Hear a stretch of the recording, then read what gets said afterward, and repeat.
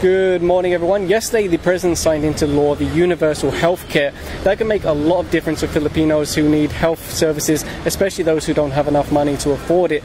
Now, I decided I'll try and tackle that topic, but I don't know much about it. So let's go inside and talk to people who know a lot more than me. So I'm now outside the office of DOH, Department of Health. This is Region 4A. So we'll go inside and speak to the Director about the universal health care. So I'm now here with Regional Director Eduardo Janairo from DOH. So what can you tell us about this universal healthcare? What does it mean for the average person, and how is it different from what we had before? Okay, actually the universal healthcare is, I call it an opportunity for us to change things the way they should and the way the Filipinos want the health system should go. Before, there are a lot of Filipinos who haven't seen a doctor, who haven't been cared of, especially in far-flung areas, in the islands, in the bondocks. However, this time, there is an opportunity now, a chance for them to be taken care of because of the mandate to not only to enroll all Filipinos, but to take care of all Filipinos, especially the pauper, especially the poor. Right. Well, but there is something that we should understand. It will not take that easy. It will have to evolve. Okay. Something that we used to have now, and patches of what good things that we do. The patches of good things that we do need to be expanded. Right. Like what we have. We have the Malasakit Center. We have the MAI programs, the Medical Assistance for Indigency program. We have the DSWD working with the Department of Health, the PCSO working with us, and Philhealth. Philhealth need to definitely be overhauled. Right. Because there will be a new way of accrediting, new way of providing funds, and a new way of listing the people. Okay. That needs to be there. Actually, one of the items in the universal health care is the change of the structure of the Philhealth. Okay, interesting. Yeah, one thing is the change in the composition of its board and the mandate that they will be the sole funding agency that will take care of all other funding agencies. But with that, it cannot be working just like what we have now, that they cannot pay the hospital, they cannot.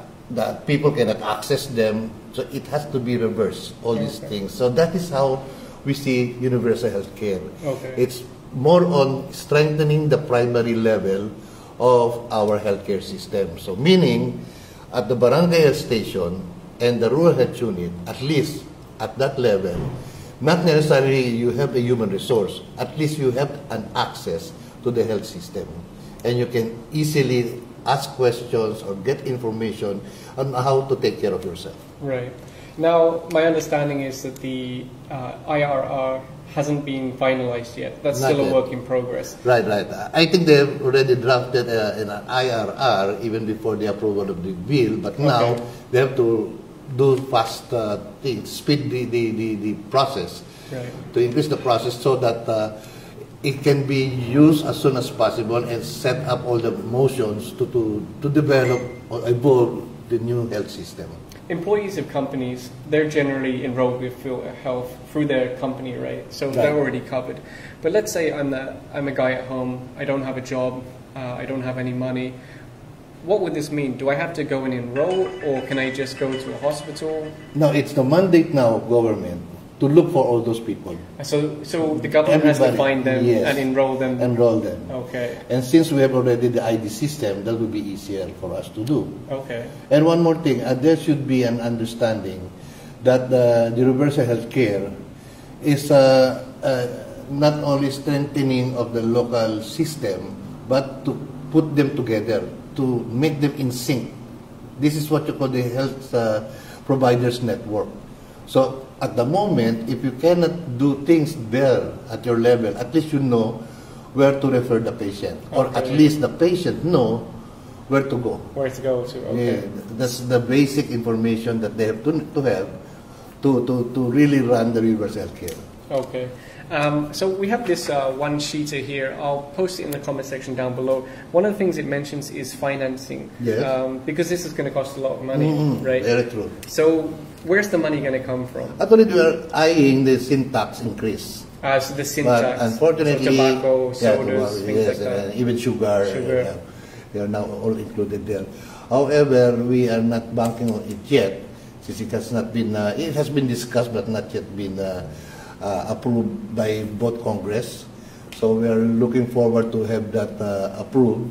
Okay. But at the moment, we have to content ourselves with what we have in the Department of Health, what we have at the field level, and what we could, what funds can be taken from other sources, which is currently available. Because I saw here it mentions PAGCOR, that's the gambling, it's the and then PCSO, which is the lottery system. Right. So it is really meant for medical assistance. Okay. So we have funds there. We have funds from DSWD. We have funds from PAGCOR, PCSO, DSWD. We have from the government. We have the local government too.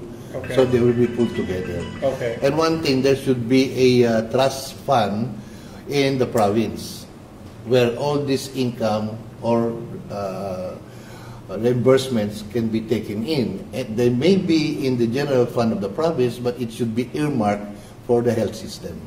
Because I think it's really lacking in the province, right? Even, I think, doctors, because it's very hard to earn a good income in the province compared to coming to Manila or Cebu or one of the other popular cities.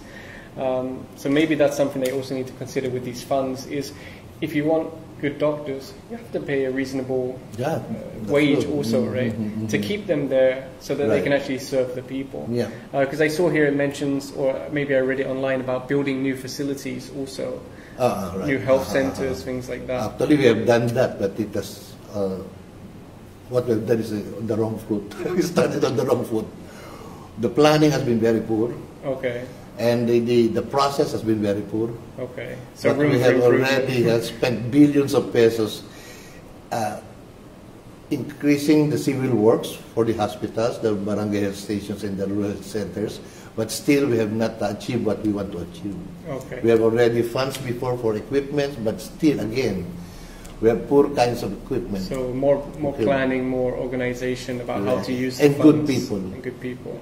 At the field level, especially at the community level, people need to be given the opportunity to know where to go first when they need the health system. So at the field level, we have already doctors there, but we have also equipments, but the kinds of training that the Department of Health has been doing doesn't really fit into the needs of the health centers in the barangay station. What do I mean?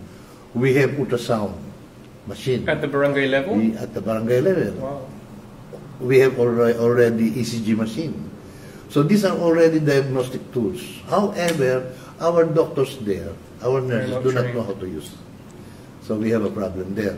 Then we have to make sure that the standard treatment protocol will be the same at all levels. Right. It has to be like that, or else we'll be putting one area more accessible against another area. Meaning, if you have a good doctor there who knows more than the doctors in the other area, everyone will go to the good one. And then they won't be able to handle it. Right. So you fail with the network. Right. So really have to put them in the network. Competency base should be increased. They should make use of their equipment, and the attitude and the passion to really teach or to treat should be there. And do you think this can be done? These improvements? It can be done. It can be done. We can link them. It will take some time. It needs a good strategy, but it can be done. That's good. So I think this will benefit the people. Yes. Like I said to you earlier, in the UK we have National Health Service, which is, I guess, the equivalent of your universal healthcare. So for us, it's just natural. Any kind of medical need, you go to the doctor.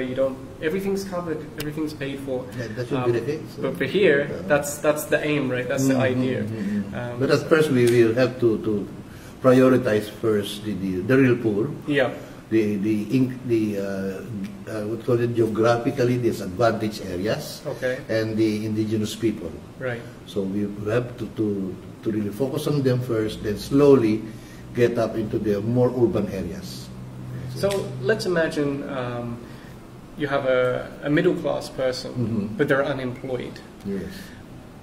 How would this affect them, the universal health care? So they do have some money, they're not poor, but they're not employed either. Actually, we will ask them to at least pay their insurance. The insurance? Yes. So they would have a monthly contribution? It's a yearly contribution. Yearly contribution. It's a yearly contribution, it's very small anyway, but you get more from that small contribution. Similar to if they were employed, they would make a contribution to Philhealth. Okay. And anyway, in government service, you're already automatically enrolled in Philhealth. Okay. Now we have also this concept like when you go to a hospital and you are not enrolled, you will be automatically enrolled. Okay. So that's a point of service enrollment. So if they miss you while they're scouting for people to enroll, you'll do it when you go there. Okay, that's good. So these are the processes that we have to set up Yeah. so that people could really access to the health system. But it's really a matter of the entry of the people to the health system. So we know that they should go first to the first referral level, the frontline levels. But how about if you are in the mountains, the mountaineering people, how can they be assured that they will get the health service they need if anything happens to them in the mountains? Right. That's one. At the road level, how can we be sure that the riders at the road level will be taken care of if something happens to them? So actually, it's really the entry of people to the health system that matters most here. We have to ensure them that there is a group of people who will attend to them whenever something happens. Okay. So there's a lot of work to be done. Right. But it can be done. Yeah, it can be done. Okay. We are starting our mapping. We are starting our touch-basing our communities. We have started training our municipal health officers because they really have to have this practice to understand the equipment that they have in the rural health unit. Okay. Thank you very much for your time today. Thank you.